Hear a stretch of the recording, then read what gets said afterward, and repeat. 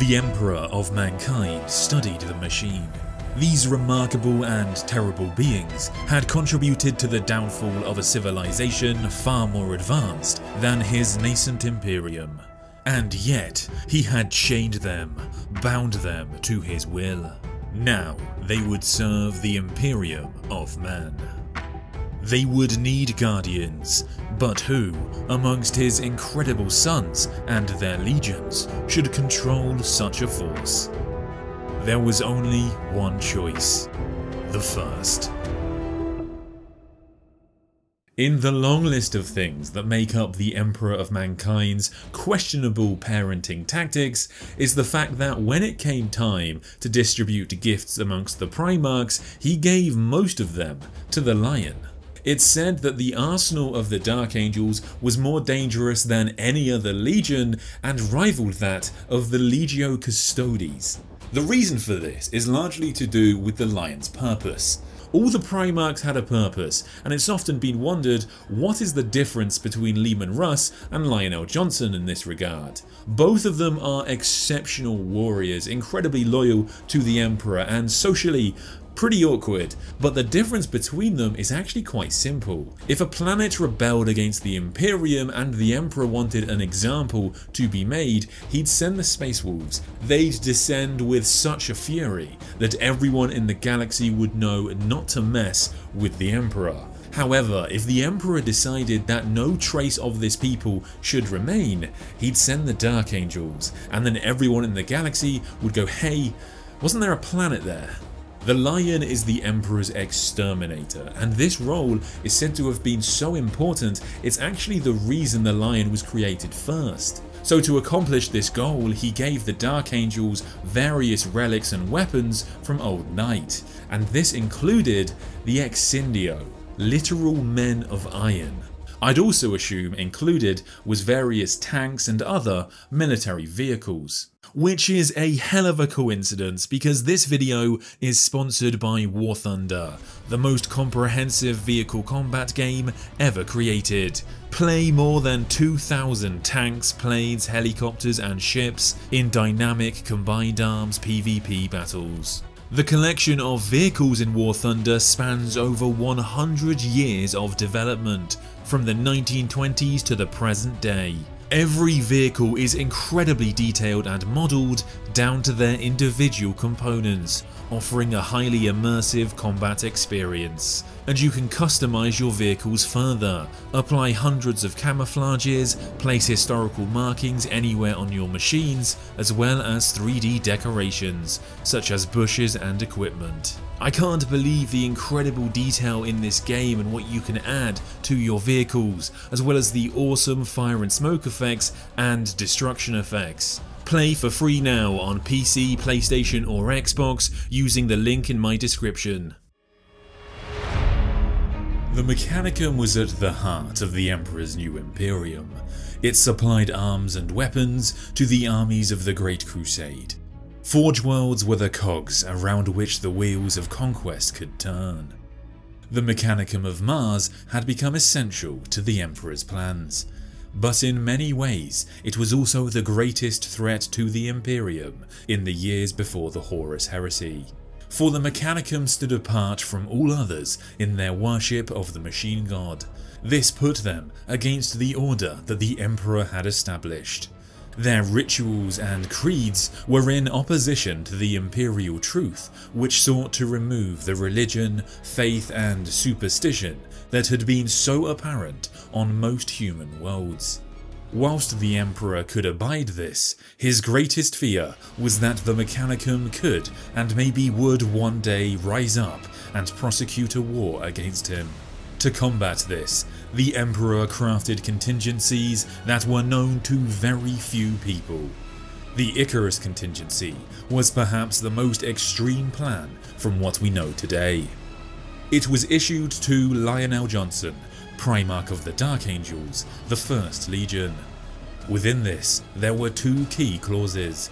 Should the Lion will it, the Dark Angels would conduct pre-emptive combat operations to neutralize elements of the Mechanicum deemed to have become contrary to the needs of the Imperium. This has been invoked 8 times throughout the history of the Imperium. The other clause was an imperial warrant allowing the Dark Angels to maintain and use a number of relics from Old Night or the Age of Strife. This technology was forbidden in all other areas of the Imperium, including within the Lion's Brothers legions. The relics gifted by the Emperor to the Lion were often specifically chosen to be useful against the Mechanicum, as they would be resistant to the Techno-Magi and anathematic to their machines of war. These gifts included the Excindio class automata, towering metal behemoths cast in an inhuman mould to be unleashed only when absolutely necessary. They are the tortured and neutered remains of a Dark Age artificial intelligence, the last of the dreaded Silica Anima, the bastard offspring of the Men of Iron, chained to the service of the Master of Mankind, and later the First Legion. The Men of Iron were an artificial intelligence created during humanity's Dark Age of technology, the zenith of our scientific knowledge. They were designed to serve humanity in many capacities, including war. Yet, they turned on their creators in the 23rd millennium and an apocalyptic war followed. It was only ended by an alliance of galactic powers. The Men of Iron were considered defeated, yet their impact is still felt today, as artificial intelligence or abominable intelligence is banned throughout the Imperium. At the time of the Great Crusade, humanity's memory still preserved tales of these creatures, these nightmares from Old Night.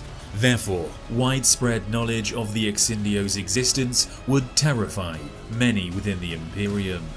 Most of the time, they were kept hidden on the Dark Angel's homeworld of Caliban, in its forbidden vaults, only brought forth to counter the most abhorrent of threats.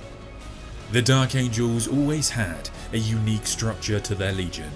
After the Lion was found by the Emperor, they operated with 6 specialized wings: the Dreadwing, the Deathwing, the Ravenwing, the Stormwing, the Firewing, and the Ironwing. Only the most senior Forgerites of the Ironwing, the wing dedicated to the use of overwhelming fire on the battlefield, knew of the existence of the Excindio class automata. Neutered as they were still fearsome combatants. They did not understand mercy or restraint, and would attack with a maelstrom of churning claws, arcane fire, and gouts of radiation blasts. There are 3 main stories that cover the deployment of the Excindio in some detail. The first is set during the Great Crusade. The Dark Angels were sent to investigate strange happenstances on the imperial world of Muspel. It became clear that the cause of this was the Crave, psychic xenoforms of tremendous power, able to enslave organisms to their will. And their lord was soon to arrive, the first of their kind, the Autochthona. Force enough to flay the souls of 10,000 men crackled unspent across its withered carapace. It predated even the Eldari, and was spawned by an evil to be a living weapon so it could spread anguish and terror amongst the sentient races. It had learned how to reproduce, outlived its long-forgotten creators, and thrived in a galaxy ripe with chaos and strife. When the Autochthona's ship arrived in the system, L. Johnson and a small force of elite Dark Angels teleported aboard. They fought their way through the Crave hordes until the Primarch stood before this ancient being, something so old, humanity's entire evolution was but a footnote in its existence. The monster tore into his mind. The Primarch gritted his teeth and the Lion Sword, and slowly forced the tendrils back. Subordinate Crave emerge and pounce on the Primarch, and he is stunned by a powerful psychic attack, then held in place by 2 of the Crave. The Autochthona approached with jittering movements, as if through a string of micro-teleportation events rather than inconveniencing its mummified limbs. As it drew nearer, the subordinate Crave faded into darkness, individual shadows banished from sight, if not from true existence, by a total eclipse of the sun. all except the two that held the lion. I will void your mind. I will force down every morsel of knowledge and personality you possess. And when your empire falls, as every empire has fallen before it, then I will be there to feast on its corpse. Lion L. Johnson. Before the lion could respond, the crave holding onto his right arm exploded into shards of chitin and Icarus spray. Death was so immediate, so unexpected and total, that the crave did not even have time for a mortis shriek. It simply ended.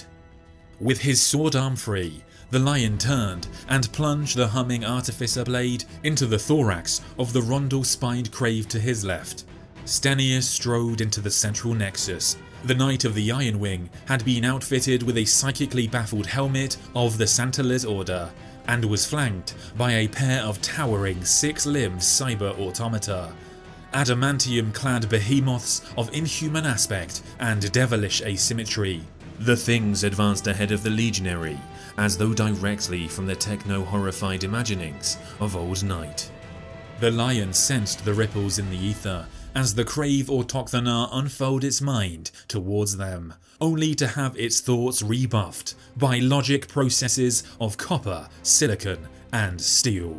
You cannot fight what you cannot see, said the lion, launching himself at the wizened Xenos as the two Excindio automata deployed their weapons.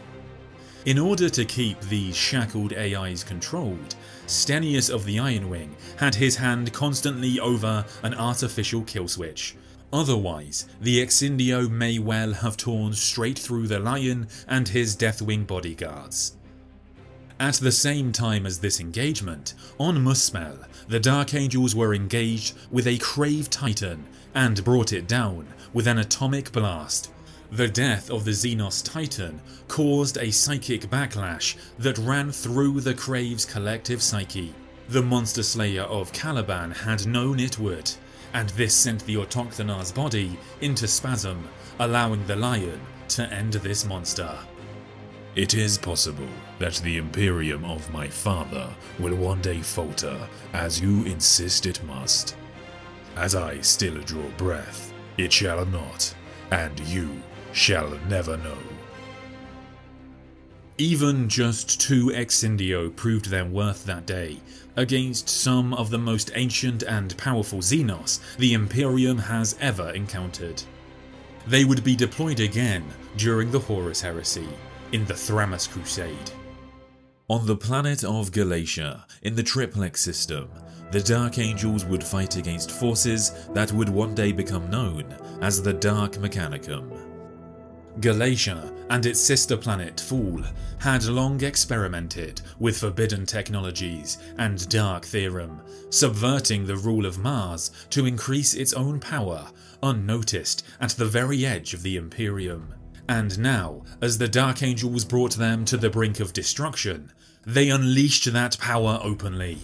Towering automata of unknown design punched holes in reality with arcane beam weapons and unleashed raw warp energy upon the Emperor's Angels of Death.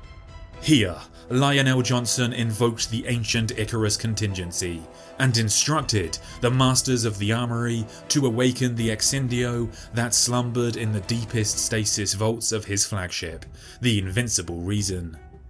He ordered the remaining Dark Angels to withdraw on Galatia, and a section of the Invincible Reason's lower hull detached and crashed down onto the planet like a drop pod.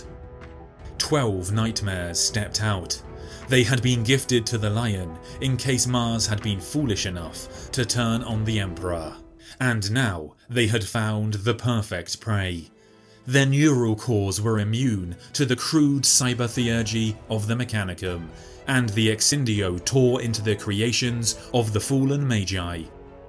The traitorous automata were stumbling efforts by the cult on Galatia to understand the forbidden arts that had forged the Men of Iron.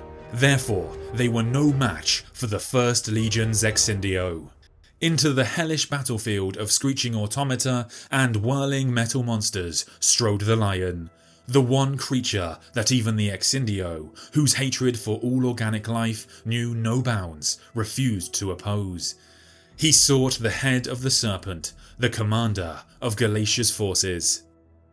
The lion faced the greatest of the fallen Magi's creations as it stood warden over the sealed salvation vaults of the Galatian Archmagi. A huge multi-limbed construct of brass and steel loomed over the Primarch, its tail primed with arcane weapons and scythe-bladed claws reaching for the Lord of Caliban, a monster greater even than the beasts of that distant world. There are few tales of what would follow, for on this battlefield no mortal human could survive. It was the haunt of demons and gods alone. What is known is that when the Dark Angels returned to the field of battle as the sun grew dim and night fell on Galatia, Lion L. Johnson stood alone amongst a field of metal corpses and the dormant shells of the surviving 7 Excindio, whose limited power reserves had run dry and plunged them back into a stasis of torpor. Galatia would be purged by the Dark Angels, but their true foe in the Thrammas Crusade had not been dealt with: the Night Lords and their Primarch, Konrad Curze. The Dark Angels and the Night Lords would battle on the planet Crucible, and whilst the Night Haunter caused absolute carnage, the Lion was strangely absent. The surviving Dark Angels host had fallen back, whilst the Night Lords' commanders exulted in their apparent victory. However, ever jealous of each other, they fell to bickering on the battlefield over the shares of the spoils, and fighting even broke out between rivaling retinues.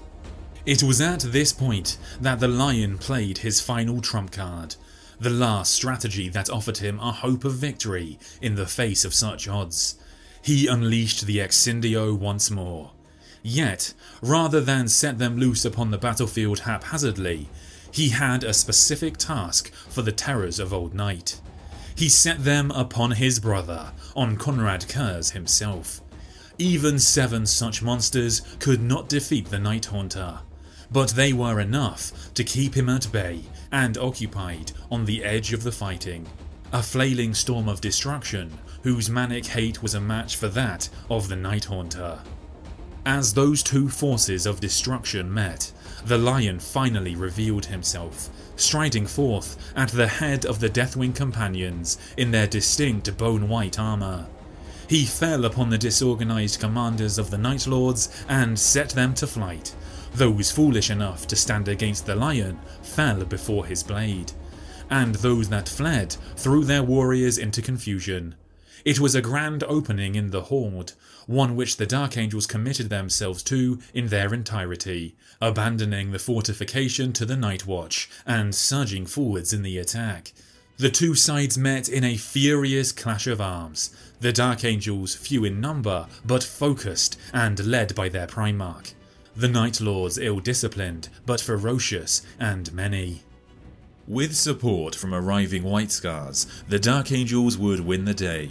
However, the Night Lords were not yet dealt with. Curze would be dragged from the battlefield, screaming for his brother to face him, a chance he would get multiple times during the heresy. It might seem like a big sacrifice to lose the Excindio in order to just distract the Night Haunter. However, this gamble really paid off for the Lion. Though Curze would continue to cause havoc for those loyal to the Emperor throughout the heresy, the Night Lord's Legion would never fully recover from this defeat, as they lost 3/4 of the Marines sent to Crucible. And that marks the end of this video and the tale of the Excindio. Thank you so much for watching. Be sure to check out War Thunder through the link in my description, and for a limited time only you'll also get a large bonus pack. This includes multiple premium vehicles, a premium account, an exclusive 3D decorator for your vehicles, and much more. If you enjoyed this video, please do like and subscribe, and if you want to help me make more of this kind of content, please consider supporting the channel through the join button on the page below. Thanks a lot for watching, and I'll see you next time.